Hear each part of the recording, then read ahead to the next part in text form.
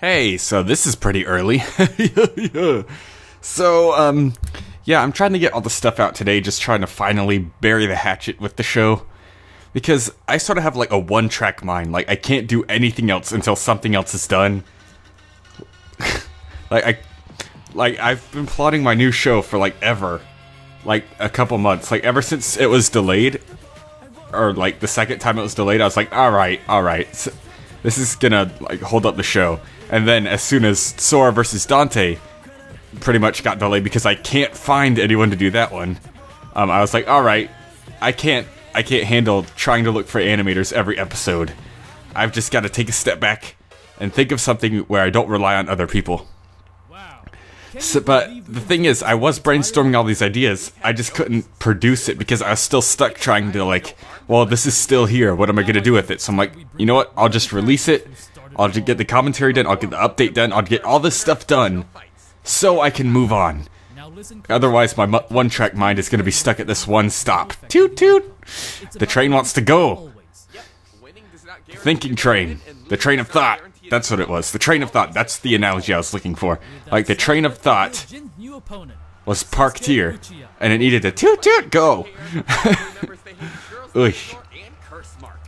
So anyways, about this matchup. Fictional Fights was made for this matchup. Like, before I even started Fictional Fights, I was researching this because I've been requesting Death Battle to do it so many times. And I'm actually kind of thankful that Death Battle didn't do it. Like, after seeing how Season 3 went with Death Battle so far, I'm kind of glad. Because they probably would have messed up the lore, messed up the stats, and all that kind of stuff. I already know, even though I agreed Toph wins Gaara vs. Toph, I still see now that they missed a lot of stuff on Gaara. Like, Gaara is my favorite Naruto character now. I have to thank Death Battle for getting me into my favorite anime, though. Because it was after Gaara vs. Toph when I got into versus debating, and then I was like, oh, Jin vs. Sasuke, because they're both emo. So, in 2015... I started watching the original Naruto anime and all that just to get caught up in all that stuff. Because I wanted to do Jin vs. Sasuke myself. So, yeah. It all started in 2015. And I wasn't done with it yet. So, that's why I started the show with Jin vs. Ryu. Because I wanted to do a versus debate show. And Sasuke vs. Jin was definitely the #1 fight I wanted for it. But the issue was, I wasn't done researching at the time, so it ended up being Jin vs. Ryu, even though Jin completely stomped Ryu. And so, then 26 went on, and then my opinions of both characters changed as more research came up. Like, Jin got a huge upgrade in my eyes through some new feats that I didn't even pay attention to, that someone else actually pointed out to me. Like, the guys behind Fatal Fiction made a video called Top 100 Strongest Video Game Protagonists. And Jin was on there. He was pretty early on the list. He wasn't in like the top 50 or anything. He was like 92, I think. I don't remember what number it was, but he was in the 90s at like large country level. I'm like, what the heck? I thought he was like only mountain or city level. What on earth? So then I asked them why, and they pointed out all this kind of crazy country level feats that Jack does that Jin completely scales to, because since Jin is completely superior to him. And then my mind was blown, and it was like, what about the massively hypersonic speed? And then they told me about it, I calculated it myself, and I got the exact same results, and boom, bada boom, bada boom. And then I discovered even deeper and found all these, like, multi-continent, possible planet-level statements and feats and all that stuff, and I was like, whoa, where's the spin all my life? And then I heard Sasuke was pretty OP by the end of Shippuden, so I was like, alright, so I go to Death Battle Fan on Wiki. I find someone had already started a Jin vs. Sasuke page, but it wasn't done, so I couldn't see their side of the research. So I decided to give my opinions in the comments below to see if I could find someone with Sasuke who could someone rooting for Sasuke who could defeat me in a debate. So I debated on there Jin vs. Sasuke, and I couldn't. I don't know. All the stuff they stated was stuff I already knew about Sasuke. So, there wasn't anything new that popped up, so I'm like, alright, so no one on here can make Sasuke beat Jin. I'll have to finish watching myself and see, because my plan for Fictional Fights was, like, after I started the show, and I did Jin vs. Ryu first, and I found out I was going to end Season 1 with Jin vs. Sasuke, I'm like, oh, I'm going to start start season 1 and then end season 1 with the winner of the start of season 1. And I'm like, hey, I should do that with season 2 also. So instead of keeping Jin the champion, I was kind of hoping, I was like, maybe Sasuke will dethrone Jin as champion, and then the season 2 finale will be Sasuke versus someone, and then that someone will end up dethroning Sasuke. But the research didn't exactly go that way, because I kept hearing all these things like Sasuke's super OP, Sasuke's OP. But the thing is, the way Jin works, he's like a perfect count. He's like a hard counter to Sasuke. Like, Sasuke's strongest attributes is his like mind manipulation and mind control, and he can steal souls and all that. The thing is though, Jin has resistance to that. Like, Jin specifically has resistance to mind and soul manipulation, so Sasuke's strongest attributes would not mess with Jin.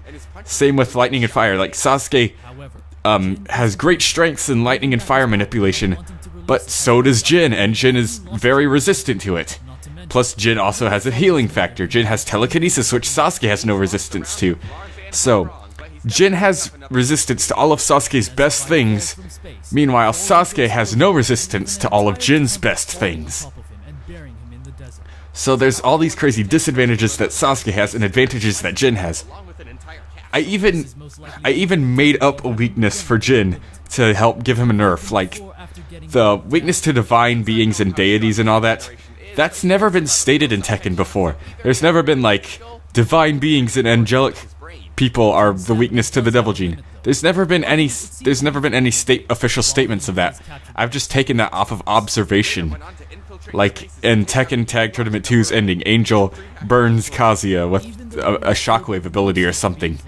And then in their victory pose, Jun can hold back Devil Jin and all that kind of stuff. So it was just sort of observation. It wasn't really like a stated weakness. So I tried to nerf Jin by giving him that weakness, and in the end it still didn't help him. It didn't help Sasuke because Sasuke doesn't have that divine attribute to him.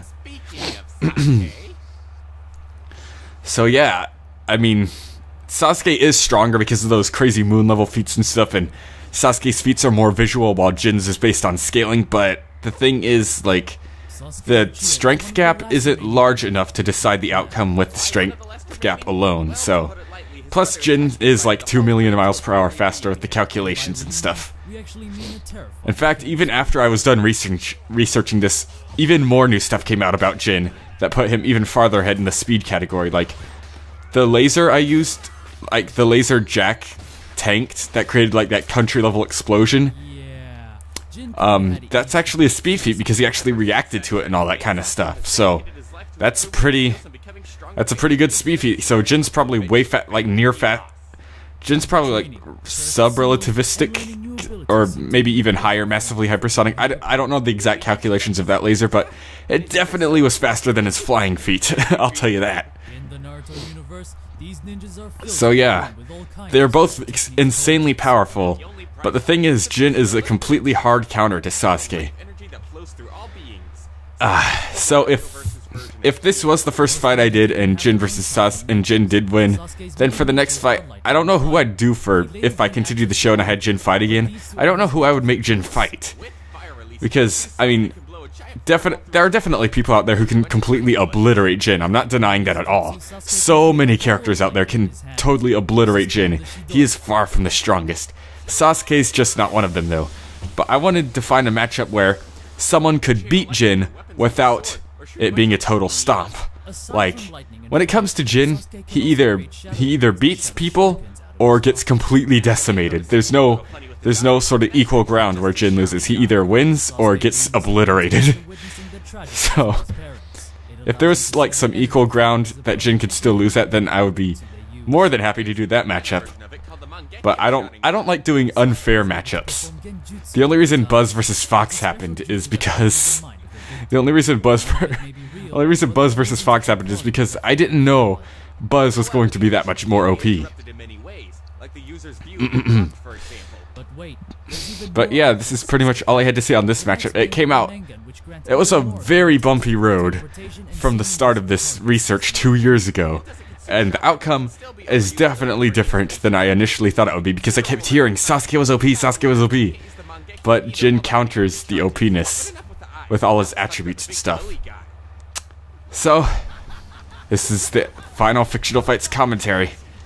Hope you liked it. Bye.